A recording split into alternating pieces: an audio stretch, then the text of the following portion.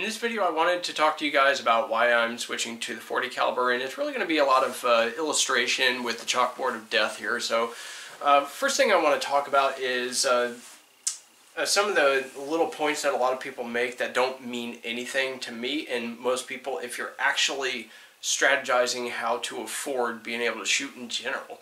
So I started out shooting 9mm, and the biggest thing for reloading was cost. And what I found was that the deviation between factory loaded ammo is huge as far as like the difference between the calibers, because you're looking at like $10 a box out of stores for 9mm if it's a good deal on stuff, and then you know it can be cheaper if you're doing like aluminum or steel, but 40 caliber you're looking at like $15 for a box out of the stores, and of course you can get lower. So I've seen some deals where it's like $10 a box because it's on clearance. That I got when I started like the Glock tests. I got like hundreds of rounds of Winchester Train and Defend that was going for like $10 a box. It was beautiful. But anyways, you never really get those prices, so I had to snag some up while I could. So anyways, cost for reloading 9mm and 40, it's basically the same. There is a little bit of a deviation in the cost as far as like how many. It's like the difference is like a penny, or even a part of a penny when it comes to reloading these two. So really the cost, and especially since primers have gone down in price, yes, even with this COVID-19 crap, cost is irrelevant now for me. And then the next one is, some people talk about, like what James Yeager was talking about. He's not wrong, but there's something that he's not mentioning here, and that's maintenance. He talked about what, and I quote, the .40 caliber beats the shit out of guns. That's why they fall apart, or you know, whatever. I can't really quote too much more than the beat the shit out of the gun part. He's right. It's higher pressured, but here's the funny thing. The pressure that the .40 caliber is putting on the guns is no different than a 9mm plus P, a higher range 9mm plus P that a lot of people like to, you know, use. So, it's kind of, you're kind of losing credibility using that as an excuse, in my opinion. So, here's what you do. You need to change your recoil springs when you're supposed to, and you know, talk to your manufacturer about that. And if they say, well, we don't have a time when to change recoil springs, then it's probably not a gun that you want to get because it wasn't made for the .40 caliber. Now the Glock Gen 4, they typically will have a set round count that you'll want to change the recoil springs. Do that maybe a little bit earlier if you're shooting it really fast and being aggressive with your training. There's nothing wrong with that, but they're cheap components. It costs less than a box of ammo. So change your recoil springs. So, and change different springs out. Mostly the recoil spring is going to be the biggest part, right? And the recoil spring will save the frame, it'll save the slide, and a lot of other stuff as well. So just maintain your gun. It's not really going to be a problem. It'll last pretty much just as long as the 9mm version. And the biggest thing is get a gun that's made for the .40 caliber, right? So the next one is basically a big one for me. Recoil. Okay, so when I went from 9mm to 40, I was really surprised at how little recoil there was. Everybody talks about how this thing is just going to flip all over the place. I'm not going to be able to control it. But it seems like I'm one of the few, along with like Paul Harrell and a couple of others, that actually don't really notice much of a difference as far as like the ability to get shots back on target. It seems to be mostly hype. Like people won't actually get a good grip. What's essential to recoil control? Well, it's going to be grip and technique. It's not one or the other. It is actually both, because technique actually comes almost... Okay, technique is basically like that body's timing on when to implement actual control, because if you see people doing this on a round that doesn't go off, it's not necessarily that they're trying to throw the bullet out or they're anticipating. Yeah, they're anticipating, but they're trying to control the recoil mid-shot. That's why you'll see people like constantly leaning forward if they're shooting a lot of rounds, because you're leaning into the recoil to control it. That is not a bad thing. Any advanced shooter will actually know the difference between anticipating, which is basically doing this before you pull the trigger. There's a difference. Trying to put your recoil control before actually pulling the trigger, that's anticipation. Doing it afterwards, that's just applying a technique of automatically getting the gun back on target, and you do kind of have to muscle it. You can't just have a limp grip and do it. With the 9mm, you can kind of get away with that, and that's why a lot of people like to stick with the 9mm, because they don't need to apply proper grip and technique as much as they do with things like 40 caliber or even 45. So when people complain about this, it just means that they don't want to actually have to work on this, in my opinion. Because it seems like there's a lot of people that are just really, they say one thing and they don't actually practice what they preach, right? So you see that a lot with some instructors. They'll talk about how you need to manage the recoil on that gun and own that gun. Okay, here's my 40. Go ahead and show me how it's done. And they're like, well, I don't know. And it's like, okay, right. It doesn't really even have that much recoil, but just a little bit more than their little mouse fart loads. Then they just can't control it. So I see a lot of hypocrisy in this. That's why these things aren't really issues to me, because I actually go out and I shoot my guns. So now let's talk about the issues that I actually have with 9mm that I've found is easily corrected with the 40 caliber. Not necessarily the 45, but the 40 caliber.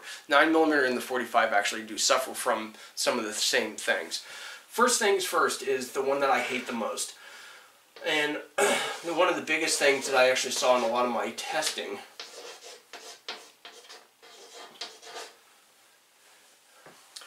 deviation off the intended trajectory. Now this could be called a couple of different words, but basically, let me go ahead and illustrate this really quick. So your shot is right here. Say when I was testing my ballistics gel, this is what you actually will see. If you actually look back on my ballistics gel, what you'll see is my shot was here, and what you thought was going to be the end impact, if it was going to its resting point, would be about here, right? Well, that's not exactly what ends up happening when you're shooting something that is light and fast. What ends up happening is you actually get something more along the lines of this, or this, or somewhere like this. And you see this with one of people's favorite rounds. The Extreme Penetrator actually does this. Now, yes, it does reliably get to 18 inches, but I'm more concerned about the location and the deviation off the intended trajectory, because if I'm aiming for the heart and it strikes a bone and it starts deviating off of that, that's a big concern, because even just testing in clear ballistics and it gets 18 inches, what that tells me is in FBI gel, it's going to get 15 inches. Instead of 18, because that's what clear ballistics has been proven to have a problem with, is actually mimicking the penetration depth that you'll see in FBI gel, which is calibrated to their specifications, hence why the FBI isn't even using it. But the one thing that clear ballistics actually does pretty well is it shows the wounding cavity, and this brings us into the next part, is basically, I guess you could say, the overall damage. I mean, here's the thing. If everything's equal, you get the same. If you get a round that reliably goes 18 inches and still expands in both the 9 and the 40 caliber, and it doesn't deviate off the intended trajectory, what you're losing is damage capability. Now, this is going to be dramatic for illustrative effect, but you get the 9mm, right?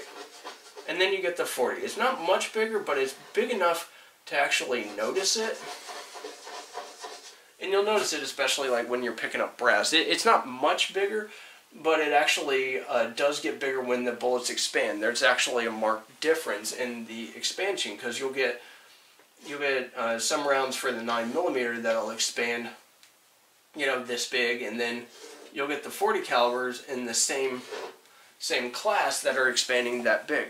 That little bit can actually make a difference in the amount of damage. So there was somebody who basically said, wisely, pick the biggest caliber that you can shoot competently.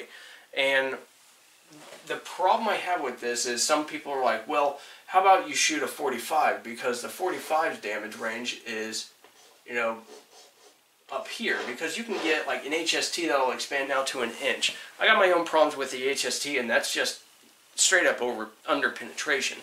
So it'll basically get around here, where you can get like a generic hollow point that costs like a third of the price of an HST that can actually get around here. So yeah, but anyways, yes, it's consistent and everything, and it's cute. It's good, probably good for animals, but for human beings, there's a lot more that I'm concerned about, but this isn't part of the conversation. It's across the caliber board. But anyways, with 45, it still suffers from deviation. It's going slow, and it can be kind of heavy. And as soon as you're taking something that's already going slow and applying flaps on it, any kind of manipulation, it can be sensitive to that. So for example, if you're looking at Lucky Gunner, you will actually see, even with the compact guns that he's using, or even the subcompacts, the shorter barrels, it still does have some deviation on it. The one way that you can kind of solve the deviation issue with 9mm is basically, you know, take the velocity down just a hair, and that's basically getting a shorter barrel. And that's why I say you need to be careful about the barrel length that you're putting certain weights in, and that's mostly velocity based. So the next thing I'm going to talk about is going to be barriers. Time to talk about barriers. So this is a big problem for the 9mm. It's just physics. When you're propelling something too fast, and you hit a hard medium, it's going to start in basically dramatizing the deviation, which we just talked about. There's some people that are like, well, the deviation wasn't all that bad off the intended trajectory with the, what was it, the extreme penetrator. Well, actually, yeah, it was. When it hit the gel afterwards, it actually did, you know, cause it to go off the intended trajectory a bit. So it still disrupted it. It took away, it may not have taken away the mass, but it did take away a lot of that momentum. So, you know, you got to account for that, and it can accelerate the disruption that it has on the intended trajectory. So, yes, the 9mm is susceptible to this. Now, what I've found is typically, in order to get the 9mm work, you need to find a balance. That means that you need to match the velocity, i.e. the barrel length, to the weight that you're shooting.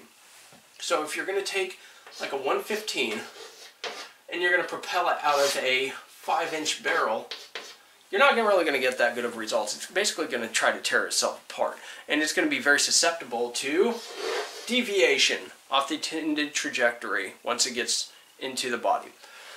Now the 124 out of a 5-inch barrel, it's going to have less deviation, so it's going to have a little less deviation. Now with the 147, see, the heavier it is for the barrel length, you know, you're matching it, and it's just going to be barely having any deviation. Almost unrecognizable, right? Well, that's because you're matching the bullet weight to the barrel size.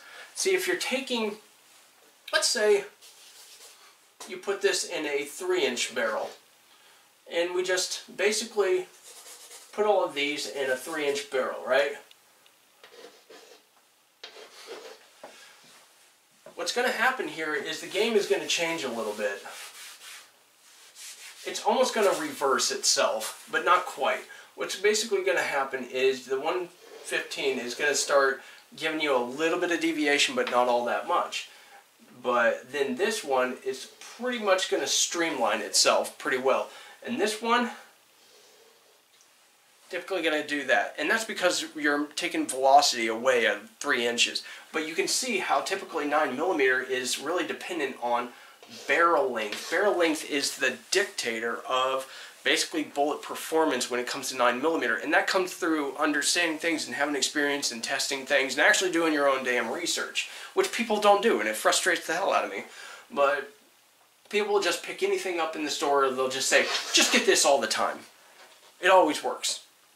Does it? Does it really? Because even though it's going to penetrate kind of shallow, it still can do this if it hits bone.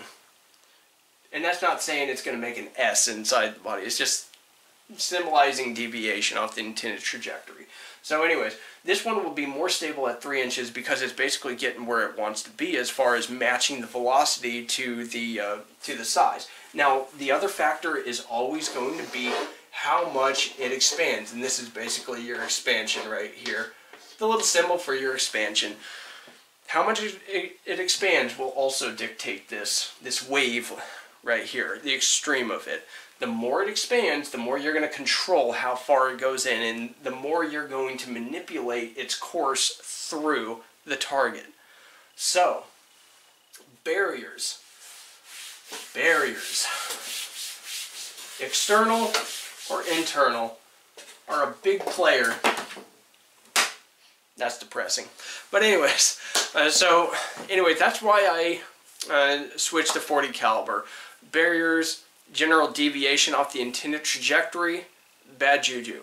So you have to basically have a fine science in your head on how these things are going to perform, and that comes from a lot of testing, and I've tried to help a lot of people out on saying, you know, this is not good, this is bad, or this is good, this is bad, you know, whatever.